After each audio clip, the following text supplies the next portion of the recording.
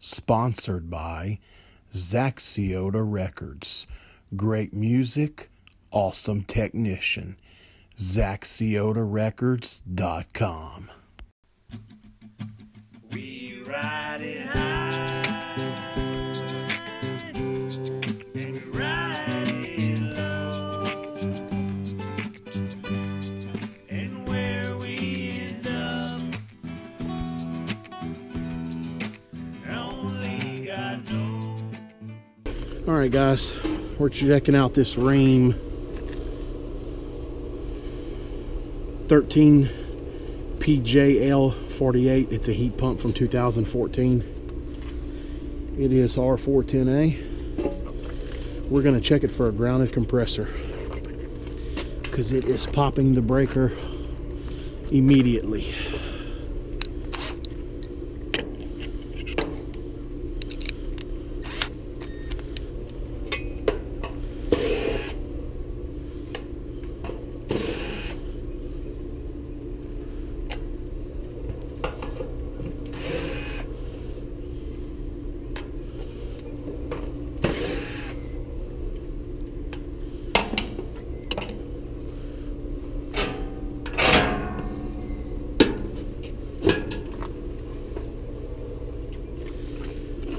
Meter.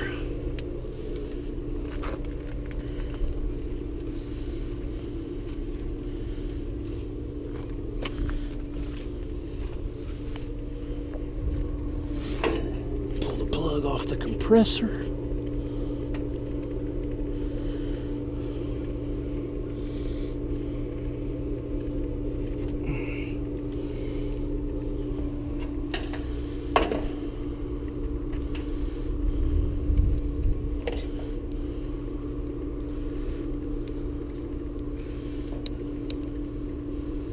Get the meter set up on continuity. Always test it. There she is. She's beeping.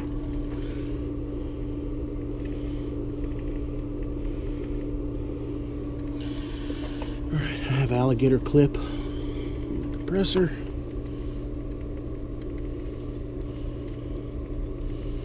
No short to ground there.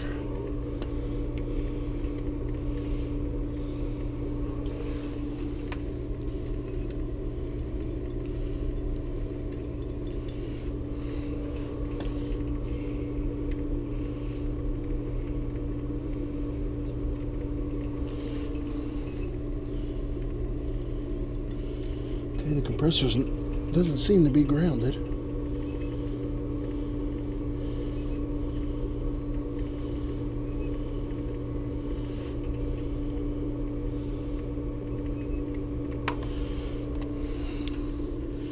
All right, I've got to get me a new mega ohm meter. I don't have a new Megger, but what I want to do now is leave the compressor unplugged and then go flip the breaker and see if it stays on and see if just the condenser fan motor runs. And if it does, if the breaker does stay on with the compressor unplugged, then we know that we do have something wrong in the compressor. Even though the meter is not showing continuity to ground, we still could have an issue in that compressor. So I'm going to leave it unplugged. I'm going to lay the fan back on top, maybe put 1 or 2 screws in it, and then try the breaker again.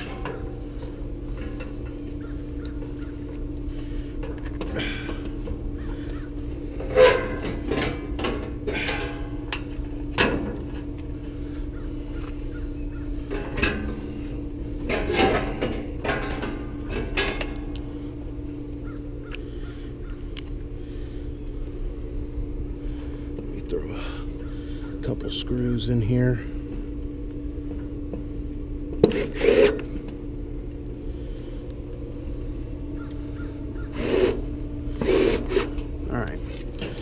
All right, I can't go in there with the camera on my head, so we'll get right back to y'all. Guys, as you can see, the condenser fan motor is running. The compressor's unplugged, which means that something is wrong with the compressor. There is a short in the compressor. Even though the meter did not beat continuity to ground. This is where a mega ohm meter really comes in handy. I lost my mega ohm meter. I just had the little subco with the lights. I lost it. I cannot find it. I need to get a new mega ohm meter. I believe I'm going to go with the Reed, like Zach has. But I've got to get a new one because I would really love to put a megger on this compressor. It's actually killing me that I cannot put a megger on it. But we definitely have a compressor issue, because I mean, when you unplug the compressor and the breaker stays on, something is shorted in the compressor. Why the meter is not showing continuity to ground, I don't know, but I mean, this is a grounded compressor. All right, guys, well, we're all done with that compressor. You know, I've had a couple like that lately. I had I want to say it was another Rude that did that to me. Rude or Ream. Popping the breaker right away. You check continuity to ground with your meter, but you don't have continuity to ground. But when you unplug the compressor and go turn the breaker back on, everything runs. Like I said, I'm disappointed that I don't have a mega ohm meter to check it with. I'm gonna order me a mega ohm meter tonight.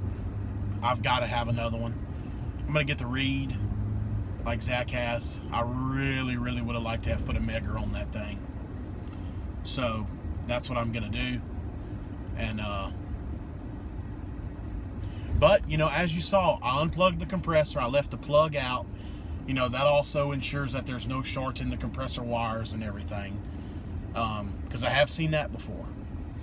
But by leaving the wires intact on the contactor and just unplugging the plug, we know it's not the crankcase heater, because the crankcase heater was still wired up. And you know what, now that I think about it, I don't even know if that thing had a crankcase heater on it. I don't remember. But so that's not the issue. There's definitely something wrong in that compressor. I mean, you know, to unplug it and go put the breaker back on and it runs, something's shorted out in that compressor. That compressor is shorted. So it's under warranty. We'll get him a new one and we'll put it in and he should be fine. But I hope y'all enjoyed the video, and thanks for watching, and we will see y'all on the next one.